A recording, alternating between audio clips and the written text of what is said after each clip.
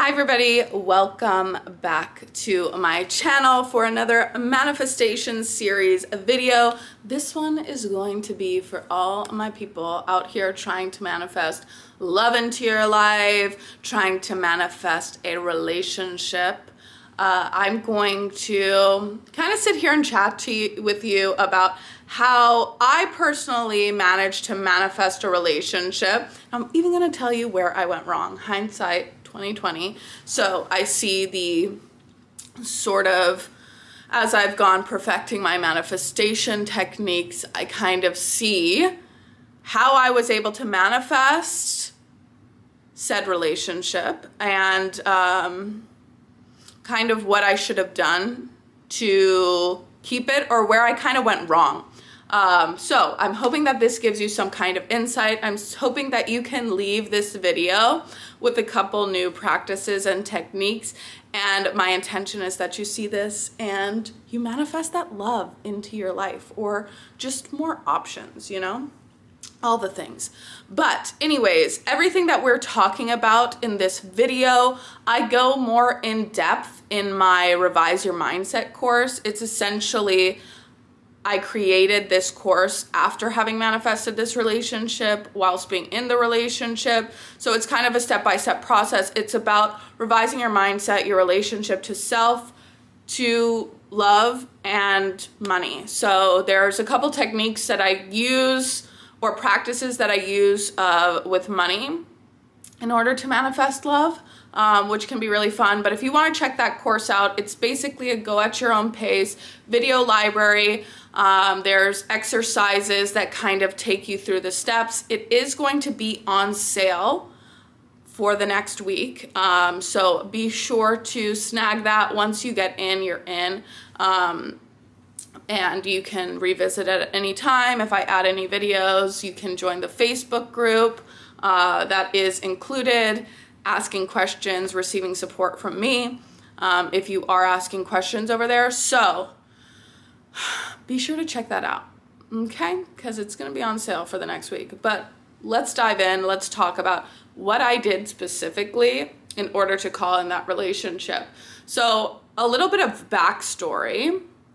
I feel like I had gone through, before I really like hunkered down and was like, okay, we're going to work on manifesting like the love that we want. I feel like I was kind of moving through blind, or like operating from like trauma systems, or operating from like discomfort, like where I kind of didn't ever feel safe in relationships, not safe to be vulnerable, not safe to express myself, or not safe to like be myself or be comfortable in the environment of like somebody being present, right? Somebody being present with me, or somebody being with me. A lot of times I was probably like way more of an avoidant.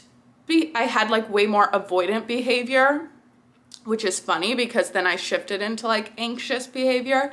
But I think before I had like way more of an avoidant attachment style, where I was like, ooh, feelings, and I'd keep things really casual, even though deep down I wanted a relationship. I'd be like settling for like casual situations just because I felt uncomfortable. I didn't feel safe in a relationship. So I would manifest like a lot of like third-party situations where it's like somebody else is being chosen over me, or like this person is emotionally unavailable. And like I'd have these connections that would be very short-lived, you know, because I wasn't, you know, taking accountability for like me creating my own reality. I wasn't fully emotionally available, you know? So I decided we're gonna change this. So even part of my course, it's like the first process is like a 3-step process. It's like identifying your desire, identifying the blockage. So like, when I identified the blockage, I'm like, why am I not feel safe being seen in a relationship? So once I started diving into that, step 3 is like, I call it like the lock-in process, the lock-in your manifestation. And the lock-in process is essentially you're creating a practice or a ritual to get yourself comfortable in the energy of what you're trying to call in, you know? So once I had like identified, okay, what is the blockage here? And the blockage is most often like, I don't feel comfortable being seen, being vulnerable, or being like with somebody all the time, you know? So what I started doing, and this is like another lesson in the course. So even if you don't want to take the course, I do have a workbook, which is significantly cheaper, that it's taken directly from the course, but I would say take advantage of the course being on sale, just because, you know, I will add more to it or host things through that. So anyways, once I created like this lock-in process, I started really kind of living in my imagination and being like a little bit delusional. And this can work whether you're trying to manifest a specific person or just a person in general. And I almost like, even if you are trying to manifest a specific person, I almost like the idea of just living in this, like not putting a face to the manifestation, and kind of letting the universe show up for you. And you know, I had always done the things where I create the list of the man that I want, right? But I really switched up the game when I was like, okay, become the man of your dreams, you know? Instead of looking for that externally, become it. So part of my lock-in practice was very delusional. So if you are planning to follow this, prepare to be delusional. But like, I would do things like I'd go on walks and I'd pretend like I would decide like, man, this is something that I would really like to do with a partner, like, or with a boyfriend. So I would go on walks and I'd like, in my imagination, pretend like I was walking with somebody, you know? I would kind of like role play with myself. And that's what I talk about in my course as well, is like I would role play with money as well, where money is my boyfriend. So every time I'm buying something for myself, it's like my boyfriend's buying it for me. Or like we go to the grocery store and he's like, get whatever you want. Or like whatever rituals you want to add into it, you know? But I would role play like around the house, where I'd be like, okay, I'm gonna make these recipes or cook, and I'd kind of decide, it'd be like, am I cooking for him? So if I would sit there, I'd be like me cooking, and then I'd serve it to him, which was still me, and I'd like enjoy it and eat it, and I'd sit there and be like on a little date with myself. And or sometimes I'd switch. I'd be him cooking it. So delusional, but it was so effective, and I'll tell you why. I would be him cooking it, and then when I'd sit, I'd eat it, and I'd be in like this energy of gratitude, like, oh my gosh, my man just made me breakfast, like things like that. Or I'd really just let myself kind of be in this fantasy. And meanwhile, this was like during COVID times, so I had a lot of time on my hands. I had a lot of time to be in my imagination and fantasy, because by 2021, I had like called in that relationship. But I definitely, I feel like what this did for me and why it was so effective, because I'm going to give you like the logical explanation. Why this was so effective was because I started getting really comfortable in the energy of like even envisioning like somebody was around me all the time. Somebody was around me, seeing me in my true form, seeing me be vulnerable, seeing me like in the mornings making breakfast for me, or me cooking for them. And like I was essentially doing this for myself. So not only had I strengthened my relationship with myself, where I am like, I am worthy of being in a relationship with somebody who's like fully attentive and devoted to me and wants to spend time with me, but because I'm in a relationship with myself, and it felt so good. I was like, God, I kind of had, by the time I started dating, like actually putting myself out there and dating, I wasn't settling for whatever, you know, granted, you know, because I'm going to get into that. I'm going to get into how I screwed it up too. But I was like already in this, I had been dating myself for a year, like 8 months. I'd been dating myself for 8 months, and I was like, man, it's so fun to date me. Like, my mindset, I had built like the self-concept of like, it's so nice to date me. It's so fun to date me. It's so fun, like, going on walks with me, you know? And it was because I was dating myself. So I got the firsthand experience of what it was like to date myself, you know? Even with the money, like, that's where I kind of developed this concept of money loves me. Money loves me. And I always say that. I'm like, money loves me. Like, money adores me. Money's obsessed with me. And I would personify money as well. I talk about that in the course. But I do, like, I had spent 8 months dating myself. So I was kind of like, I knew what I was bringing to the table, metaphorically speaking. So by the time I started dating, I felt really comfortable and I felt really ready. And it was ready to the point where I wasn't in an energy, I don't want to say I was in an energy of chasing, but I also wasn't like sitting idly. I was like, I want that, I'm going to go get it, you know? So it was like, you know, we're in the modern era of, we're in the modern era, oh my God, we're in the modern era of like online dating. Women make the first move, you know, if you're on Bumble or whatever. So I really was kind of in this energy of readiness where I wasn't really listening to like if he wanted to, he would, or if they wanted to, they would. I was just like very confident in like, I'm like a really fun person to be around. I'm like a really fun person to date.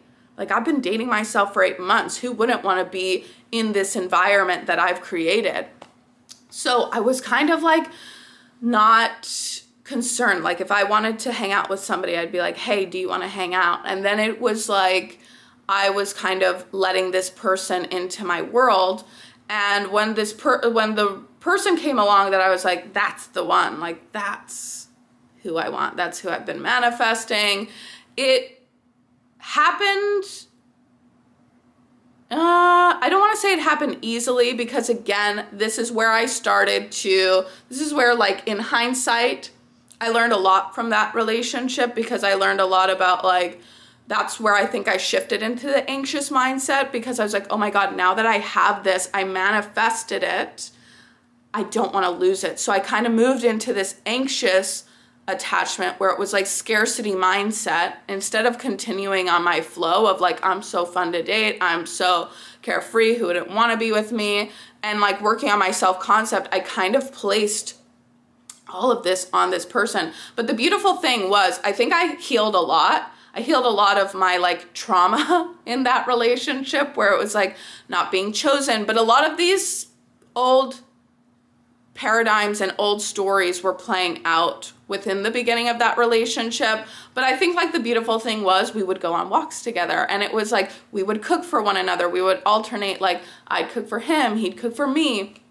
And it was kind of like my delusions coming to life, and this person in my life who kind of was a representation of what I had been looking for and what I needed at the time.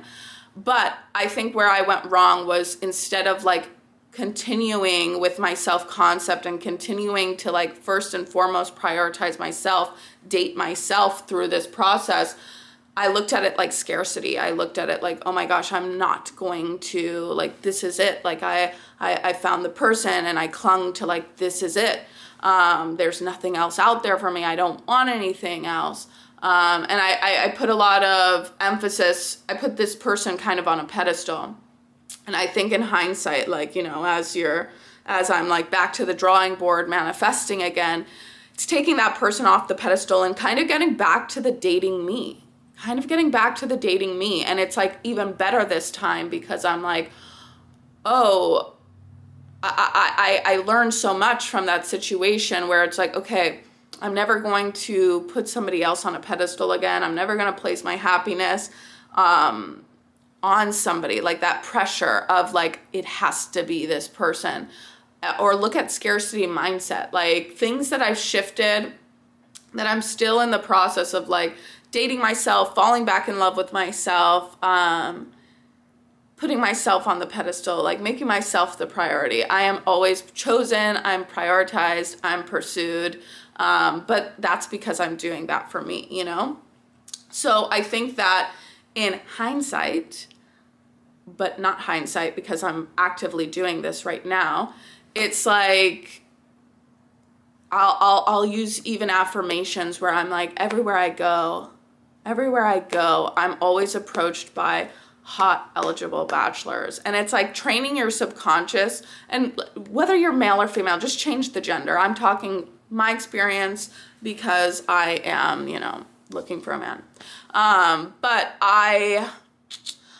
I'll do that, and it like trains my subconscious to see options. I think a lot of, at least myself personally in the past, and I think a lot of women were trained to like see so many beautiful women. Like there's beautiful women everywhere, and there's like this surplus of women, if that's your belief.